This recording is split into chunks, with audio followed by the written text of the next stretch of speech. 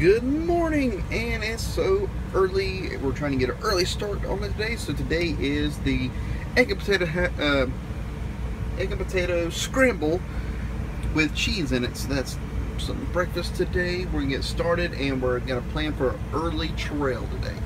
All right, so the trail today is at Croatan National Forest. We're doing the Cedar Point Tideland Trail.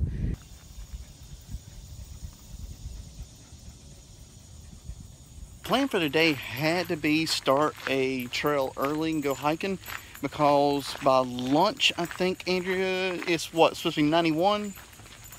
Yeah, about 91 degrees by lunchtime. So we definitely want to get out of here and try to get any hike done so that we don't get them too hot today and it doesn't get too hot for us.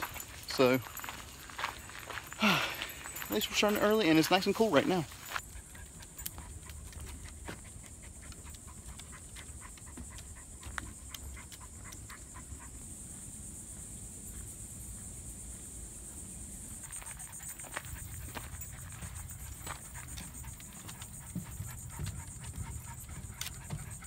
Try to catch them while you can see them, but there's like tons of small little fiddler crabs.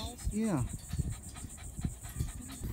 One very cool thing about this nature trail is the fact that you're in all of these elevated bridges throughout it, where you're looking over the marshes, the creeks, and it just gives you a whole new perspective on everything around you.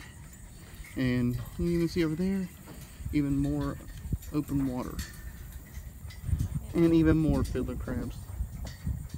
I'm gonna zoom in a little bit, get you a little bit closer. Just neat that they're all over the place here. Very nice trail, and actually on this bridge all the way across, very well maintained too, with a great view. This is another trail that's just unique in its own way. Like yesterday's trail, we had the breeze and the beach. Today it's the marshes and the woods. Completely different, but at the same time still very nice. This trail also comes with a lot of bird feeders and bird houses, so you never know when you're going to turn a corner and you might have 30 to 50 birds just sitting on the trail just looking at you.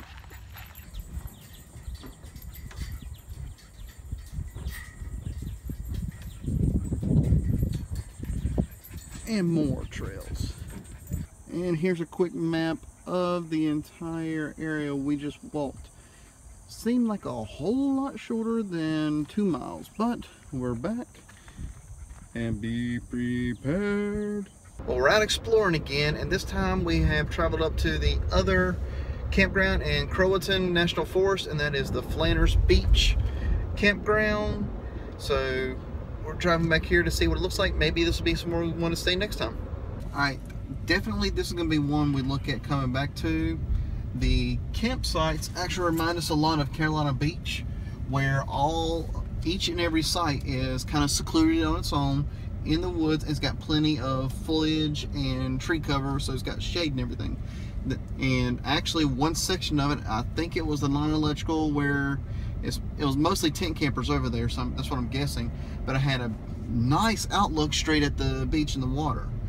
And then on the rec area, you got a very nice picnic area spread out, plenty of bike trails, and still another good look at the beach and accesses down to the beach. So definitely this will be one we'll look at staying at whenever we come back to this area. We love roundabouts. New Bern, you're great. This is one thing we miss from Europe, is the roundabouts. And just for that, I'm gonna make another turn. I'm gonna make another turn in the roundabout just because I like them so much. Now we're gonna keep on driving. But yes, if you didn't pick it up, we're in New Bern. Never thought to come to New Bern, really. Never thought it was really that much anything here. But so far, just driving in here, there's a lot to do here, a lot to walk around, a lot to drive around, and a lot of things to see. So this has been very interesting so far. I am flat out blown away by New Bern so far. I mean, yeah, we knew there was a lot of historical stuff here, but I mean, really, wow. I mean, I have no words. Like this building right here, it was the first provincial congress, it was the courthouse, and I mean, just look at it, man. You don't see buildings like that anymore. And I mean, it's almost every government building in New Bern is like that. It's an older building you just never see like that. I mean, I'm blown away.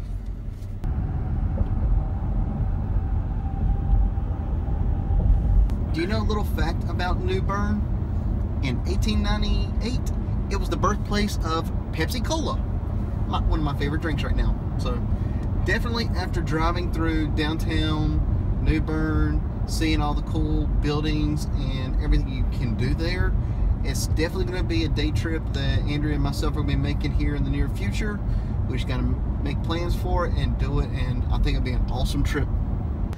We stopped by another little farm stand on the way home, and we're going to have tuna Niçoise salads for lunch. And so we picked up some tomatoes to cut up, and then for dessert we're going to have some peaches. All right, we just got back from our exploration trip, and we're having tuna Niçoise. So you have a garden lettuce variety, some boiled eggs, tomatoes, which actually are local. We'll pick them up at a produce stand on the way here, and some tuna chunks. So we're going to dig right in.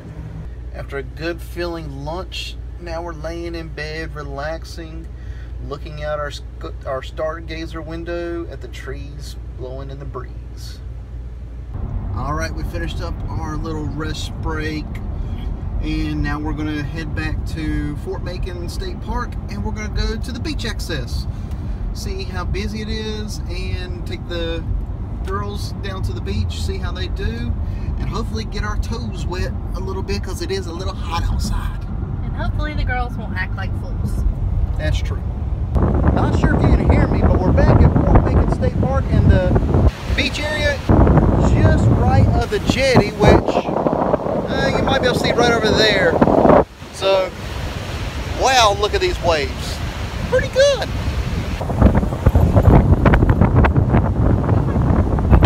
Strangely enough, Cora is afraid of the waves, as you're going to see right here, while Ari just loves them. It's pretty cool that from right here on the Fisherman's Trail, you can see all of Fort Macon, well, at least this portion of it.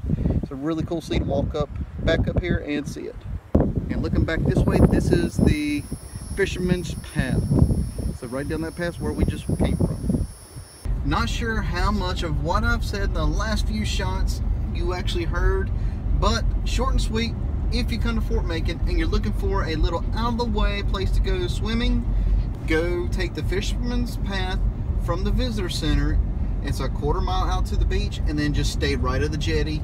But big waves, no lifeguards, just be aware of that. But it was a very nice trip out there, and it's nice to see like a little piece of unspoiled, there we go, thank you, unspoiled beaches, because barely anybody goes out there, and the wind blows so well out there, it just cleans up all the paths and all the footprints out there. So that's really nice to see. Quick stop by Ben & Jerry's. I got the Tonight Dough, and Andrew got the triple caramel chunk. So we're going to spoil our dinner a little bit. We'll be eating a little bit later tonight, but man, is it worth it. Dinner is served. We have shrimp scampi.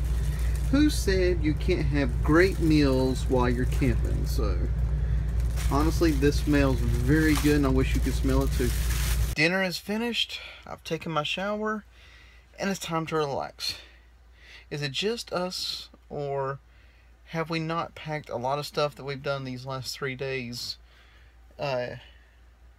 into that short amount of time? I mean, it just seems like we've done a lot of stuff, and it's, whoa, the hair's long. But anyway, we're going to relax, watch a movie, and call it a night. And we'll see you tomorrow. Thanks for joining.